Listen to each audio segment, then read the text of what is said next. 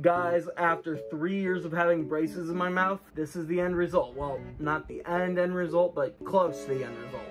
Hello! I got my braces off. Feels so wonderful and free. Hey, what's going on, guys? It's your boy, Abby.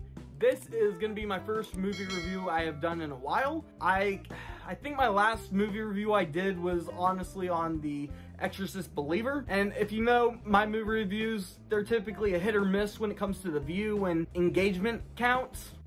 I'm gonna be doing a movie review on Beetlejuice, aka Beetlejuice 2. But before we get into it, of course, I have to do this just to see if it will work. Beetlejuice.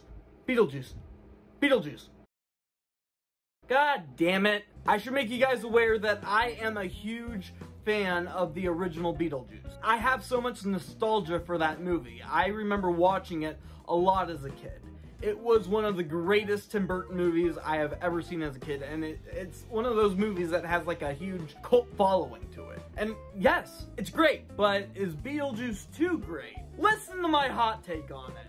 My world-famous spoiler alert is now in effect. Beetlejuice 2 follows the 3 generations of the Dietz family following a tragedy of Charles Dietz's death. Now we have Delia Dietz, the stepmom from the original, played by Catherine O'Hara, who is a Tim Burton regular. Then we got Winona Ryder reprising her role as Lydia. And now we got Jenna Ortega as her daughter, Astrid. Lydia is now traumatized by the events of the first Beetlejuice. She is completely scared of Beetlejuice and she is seeing him everywhere. And she has to take pills to kind of subside the hallucinations, or I'm sorry, as I should say, the hallucinations. Because we do find out later in the film that Beetlejuice has been making Lydia see him. And yeah, I get it, the whole concept of this Beetlejuice sequel being a legacy sequel and all that sounds good on paper, right? And I was really excited for this movie. In fact, I walked into the theater today as I'm filming this video, with my date. This is a girl I've been talking to for a couple weeks. This is our first date. We go have lunch, then we go to see Beetlejuice at the AMC. And we are both thinking it's gonna be really good, but geez, we were so disappointed. And yeah, I know I'm gonna get a lot of hate for this, because I know everybody on the internet apparently is raving about how great Beetlejuice 2 is, but it's not. Sorry to burst your bubble, everybody. Beetlejuice 2, it's terrible, in my opinion at least, so don't go shitting on me in the comment section just for having an opinion. Because we all know our world has completely collapsed in society. We all know this for a fact. We can't have opinions anymore, even about movies. Like, no joke, my Toy Story 5 video I did, I got a handful of hate comments on there just because I didn't like the idea of the plot for Toy Story 5. So yeah, I know there is a good chance I'm gonna get some hate comments here for not liking Beetlejuice 2. And I really hate to say that about Beetlejuice 2 because I was really looking forward to the movie. I am a huge Tim Burton fan, like one of the biggest Tim Burton fans of all time. Like, I love all his movies. One of my favorites happens to be the Sweeney Todd musical he did. It was great, in my opinion. But really, Beetlejuice 2 was just overhyped by its promotional crap, including the Fanta drink that came out, which tastes like shit, and a little bit of candle wax. Now, then again, that's probably something Beetlejuice would actually drink, and I'll give him props for that, but still, that was a warning sign from God himself, I believe, that Beetlejuice 2 was gonna suck, and guess what? I actually ignored it. And this movie kind of goes borderline censoring Michael Keaton's Beetlejuice character, because we had him in the first movie drop a complete uncensored F-bomb. Nice fucking model! Which was one of my favorite parts of the movie, but when it came to his little F-bomb he had in this movie, what the f***? They censored it, and yes, it was in the trailer when they censored it, and I thought, okay, maybe that's just for the trailer, because, you know, can't really be bringing that out on a trailer, so we're just gonna surprise everybody by him actually saying in the movie uncensored, but no. And when it happened, it just sounded very, very, very shitty, especially with the whole editing and style of Beetlejuice. It just, for me, it didn't fit. But yeah, that's a tiny complaint. I'm getting into the way bigger complaints I got. And the other part of him partially being censored that I have a problem with is that the parts where he wasn't censored whatsoever were really gross out moments. Like, he was in the therapy session with Justin Therowitz's character and Lydia. He said, let's bring the inner child out of you. And he made Lydia look pregnant at one point. It was very weird, very weird. Then popped out a Beetlejuice baby, and it was just disgusting. A lot of crap in that scene, like spilling your guts. Disgusting. Disgusting! Then again, that's pretty Beetlejuice-esque, but I feel like they overdid it with that. Now, even though I do have mostly complaints about Beetlejuice 2, I actually have to give Tim Burton props for one thing. I will say that I love how he stick to mostly practical effects for most of the stuff in there, even with the gross out moments, even though I'm kind of questioning whether that's CGI or a mix of practical and CGI, I don't know, but I liked a bunch of the practical effects he had in this movie. It feels like it stayed true to the original one in that sense, and it, you know, because if you like added in extra CGI and crap, like too much, it would just make the whole movie feel completely disconnected from the first one, but it was connected to the first one in that sense. My other issue, which is probably one of my biggest issues I'm actually really mad about, I actually walked into this movie wanting to know how they were going to write off Adam and Barbara Maitland, you know, the original characters played by Gina Davis and Alec Baldwin in the original. And obviously we can't really have them because they're pretty old looking now, and you know, ghosts aren't really supposed to age, I don't think. But the way they wrote them off was just completely crappy, lazy, and just disrespectful. Lydia literally just said, oh, they found a loophole, and they moved on.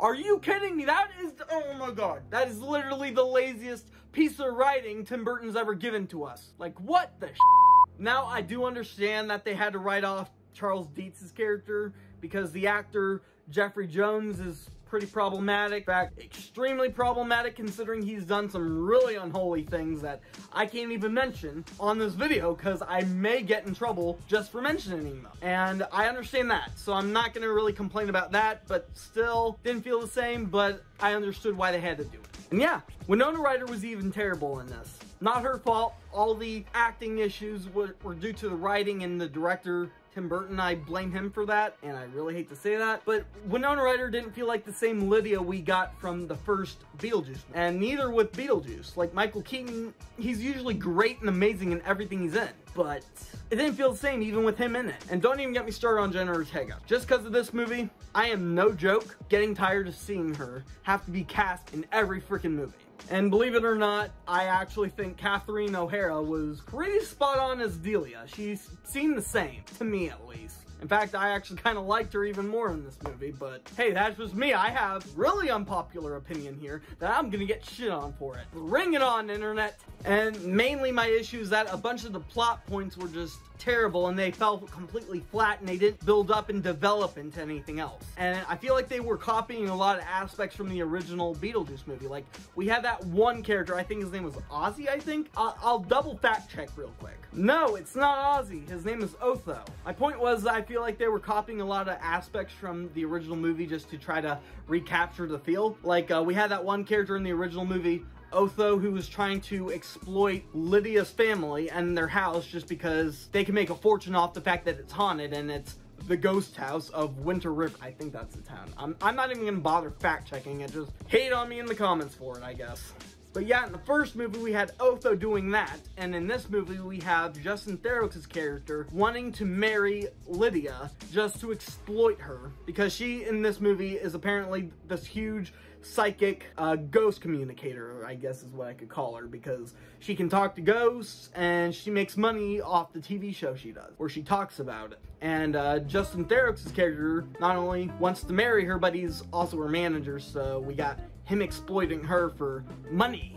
We've got to have money. But I will say that there were some more original things they put into this movie. I just didn't really care for them. Like, we got Monica Bellucci's character playing Beetlejuice's ex-wife. I didn't really care for her. Okay, yeah, bring an extra antagonist to kind of keep up with everything. I mean, my only one compliment I will give her is that she is pretty hot looking. Like, And then we got Willem Dafoe. I don't really have a huge issue with him, but he's also a detective in the ghost world, but was also a actor pretending to be a detective. So it was kind of weird about that. Is he an actor or is he a detective? Who knows?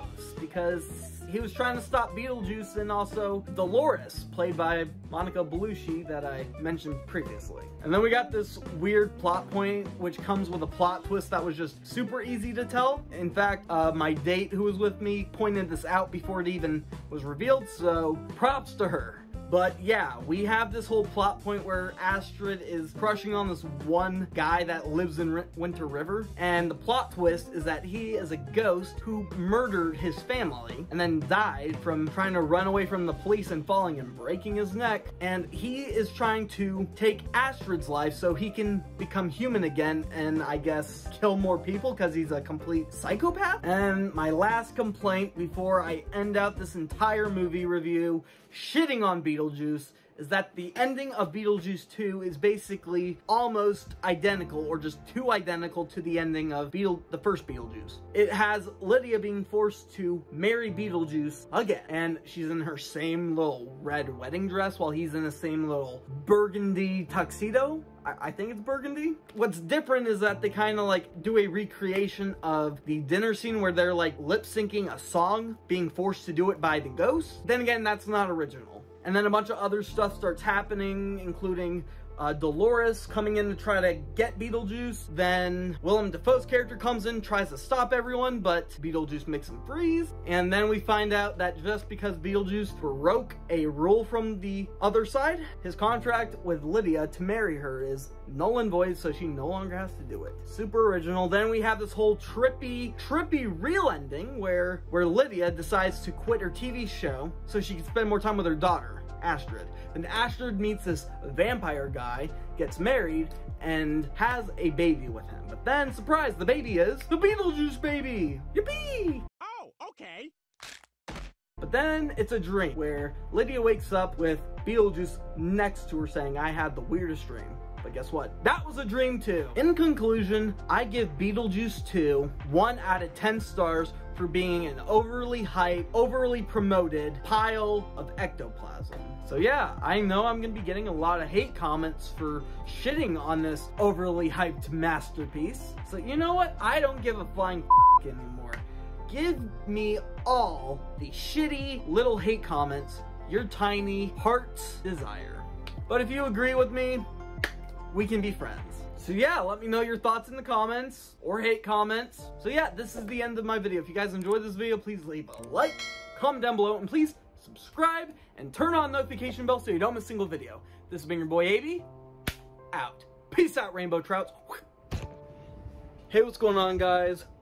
Thank you for watching the Beetlejuice 2 movie review video that I'm currently editing as I'm filming this little last segment here for you guys. Today is September 16th, 2024. This is my channel's 6th birthday, maybe 5th birthday, I don't know. It's been a while. Been a while since I've been making videos on this channel. I just want to say thank you guys for tuning in and listening to me, watching my videos. You guys are the best. I love you, and here's to 6 more years of AB Plays TV.